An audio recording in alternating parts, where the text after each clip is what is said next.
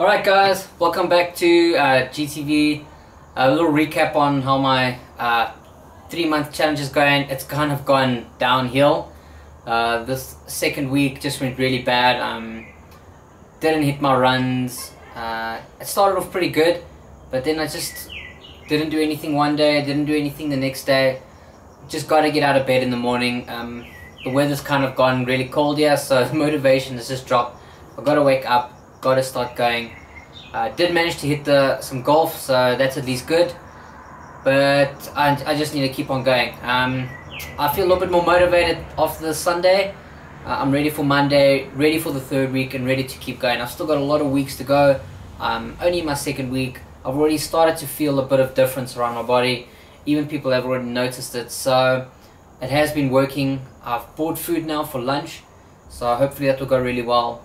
I'm really disappointed in myself, but I'm super excited for this next week coming, and I'm gonna try and stick with the videos. I've really fell behind not posting anything. Not that anyone really watches, but it's fine. I'll get there, and yeah, you know, it's easy to give up, and I'm not gonna give up. I've still got a lot of weeks to go, and I'm gonna keep on pushing. I can push, and I am gonna do this. Yeah, anyway, Sunday, end of the day. This is going to be a short video, not much to say other than I kind of fucked up. But I'm getting back on the horse, going to start hitting my runs. I'm probably not going to be able to enter a 10k run, but I'm going to make sure that I do a 10k run in this month at some point. And yeah, that's about it. Not much else to say. You know, if you guys are also struggling trying to keep up with like healthy foods and that, you guys, you gotta be structured. You know, my fallback is lunches. I'm not ready. I don't know when I'm gonna eat my food, so I'm structuring my meals to around about 10:30, and then again at 2 o'clock. Also water intake. You know, I've got a 750ml bottle and a 500ml, so I'm gonna start regulating when I take them, when I should be drinking, so at least I know how much water I'm taking in. And yeah, so coffee's also been really bad, but it's probably better than I'm not chucking any sugar in, so it's not too bad. So I don't feel too bad. I don't think I ate that bad to destroy myself, but you know, I've got to be hitting the fitness, and without the fitness it's not going to help. I'm still going to stick to my structure that I wanted.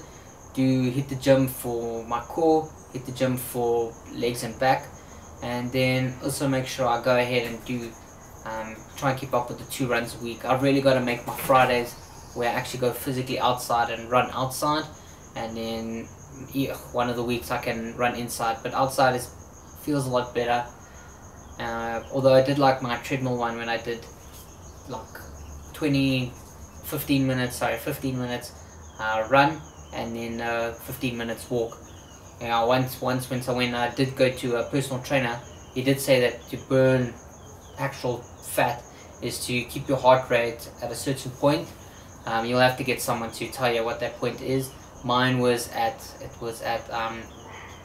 between 117 to 126 beats per minute heart rate.